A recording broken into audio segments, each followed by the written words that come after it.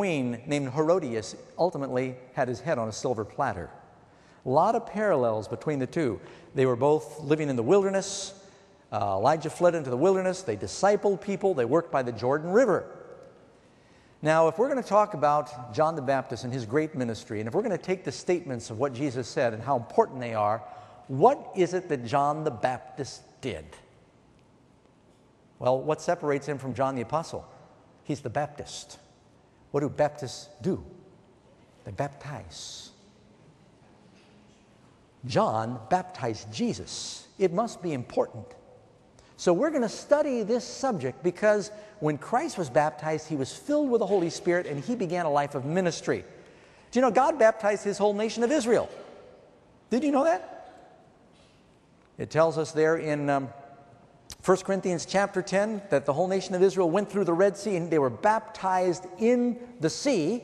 And later they were covered with a pillar of cloud and a pillar of fire. They were baptized in the water and in the Spirit, the whole nation.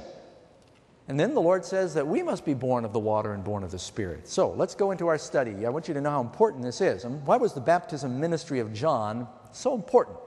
Answer, Jesus speaks to us, last chapter of Mark. He that believes and is baptized shall be saved, but he that believeth not shall be damned. You notice it doesn't say he that is not baptized will be damned, because we are not saved by baptism. We're saved by Jesus and by faith. But look at how the Lord did put that big emphasis on he that believes and is baptized will be saved. It's something that he paired together. Furthermore, Jesus said in John chapter 3, verse 5, most assuredly I say to you, unless one is born of the water and born of the Spirit, he cannot enter the kingdom of God. Now, some have said, born of the water, well, that means that, you're in this embryonic fluid before you're born, and so that's the human birth, and you need to be born of the water and then born of the Spirit. No, that's not what it's talking about. Jesus is talking about baptism. Why would he say that? Let me ask a question. Let's get an audience reaction here. I like to warn our studio. How many here, just wondering, were born of a woman? Why would Jesus say that? Wouldn't that be a little redundant? So when he says born of the water, he's talking about water baptism is your choice. Spirit baptism is God's choice. Our world, before it is made new, is baptized in water in the days of Noah, and it'll be baptized in fire when Christ comes again, and then he makes a new earth. If you want a new body, we must be born of the water and born of the Spirit, just like the world. And the last words of Jesus ought to have a high priority with Christians. What did Jesus say as he ascended to heaven? Go ye therefore and teach all nations, baptizing them, teaching them to observe all things whatsoever I've commanded you. Go and teach and baptize. It's very important to Jesus. So this is something that we ought to study. It's a priority with Christ. It should be a priority with his people. Now some are thinking, well, if it's that important, aren't there going to be a lot of people in heaven that weren't baptized? What about all those people in the Old Testament? That's true. But it's something that once Christ establishes something as a truth, as an ordinance, then we must embrace it if we're living during these New Testament times. You might be thinking, well, what about the thief on the cross we talked about in our questions? He accepted Jesus. Jesus said, you'll be with me in paradise. He wasn't baptized. How could he be saved? Obviously, it's symbolic. It's not that important. Well, if a person can be baptized, they should be. He couldn't be. Periodically, I'll go visit somebody in the hospital, and they're on their deathbed. And I do my best whenever I can to lead a person who hasn't yet made their decision to accept Christ. And I have seen people in their final hours accept Jesus. One brother who was dying of AIDS and is on his deathbed, basically, all these hospital tubes and equipment, asked Jesus into his heart, and I prayed with him, and I hope to see him in the kingdom. He couldn't be baptized. Sometimes in prison, person on death row. Can the Lord forgive someone who's even guilty of murder?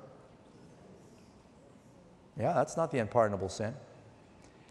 They've accepted Jesus, they've asked for forgiveness, but the prison, because of security, will not accommodate a baptism.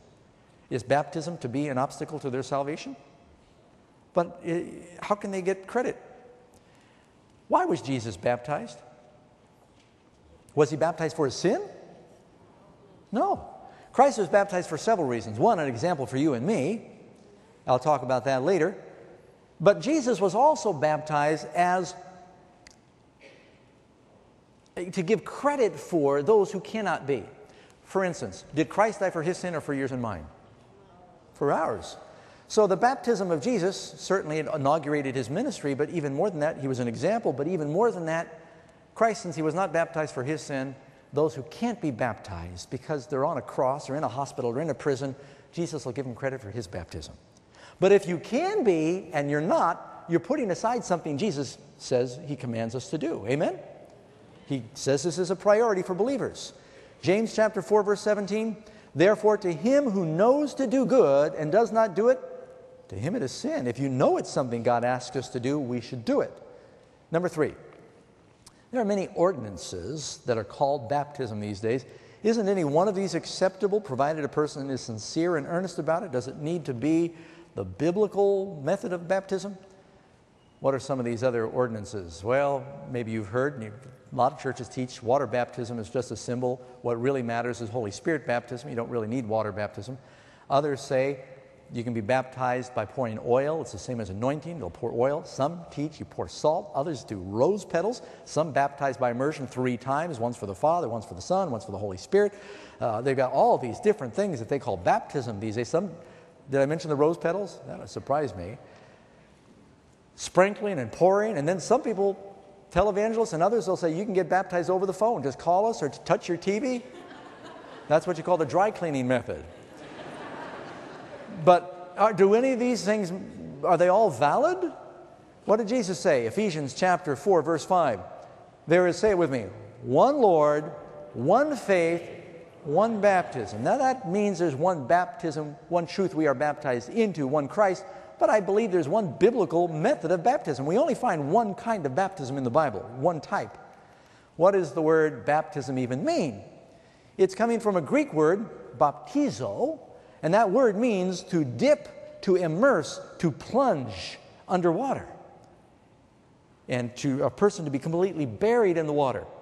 They find that word frequently in ancient Greek literature, the same word you find in the Bible, baptizo, and it was used by the cloth industry when they wanted to dye cloth. It says that they would take a stick and they would plunge the cloth under so it would penetrate every fiber in the cloth, and it was baptizo, the same word. It was immersed in the dye. There's no question about what the word means. Now, if you're in doubt, what is a Christian but a follower of Jesus? Amen? Do what Jesus did and you're always safe. What did Jesus do? How was Jesus baptized? That's our next question. If we follow his example, we know we're on the right track. Mark chapter 1, verse 9, it says, Jesus came and was baptized of John in Jordan, and straightway coming up out of the water, he saw the heavens open. He went down into the water. He came up out of the water. And again, you can read Matthew chapter 3, verse 1. In those days came John the Baptist, preaching in the wilderness of Judea. Then went out to him Jerusalem and all Judea and all round about Jordan, and they were baptized of him in Jordan, confessing their sins. Now, if sprinkling or pouring is appropriate, did John need a river? Matter of fact, you can read in the Gospel of John, chapter 3, verse 23. And John also was baptizing in Aenon, near Salem, because there was much, what does it say? Much water there. Why did he pick that spot? Because he could fill a canteen and sprinkle people? No, there was much water there, and they came and they were baptized. It's very clear in the Bible, everyone who was baptized, they were immersed. And it represented a total envelopment of water. And some might be thinking, oh, does it really matter, Pastor Doug? I mean, because it's a symbol, and it is a symbol. But do the symbols matter? Who introduced so many of these unbiblical methods of baptism that have become so prevalent and popular? Well, I think we're all suspicious of the answer already. Matthew chapter 15, verse 9, Jesus said, but in vain do they worship me, teaching for doctrines the commandments of men. A lot of these things are just commandments of men. And again, Mark chapter 7, verse 8, for laying aside the commandment of God, you hold the tradition of men, Jesus said. Christ is telling us we need to stick with the commandments of God. Say amen. Please. Thank you very much. Another example, even up to the first century. Here's a picture of a church that was excavated in Philippi from the first century. What's the central thing in the church? It's a baptistry that they had right in the middle of the church.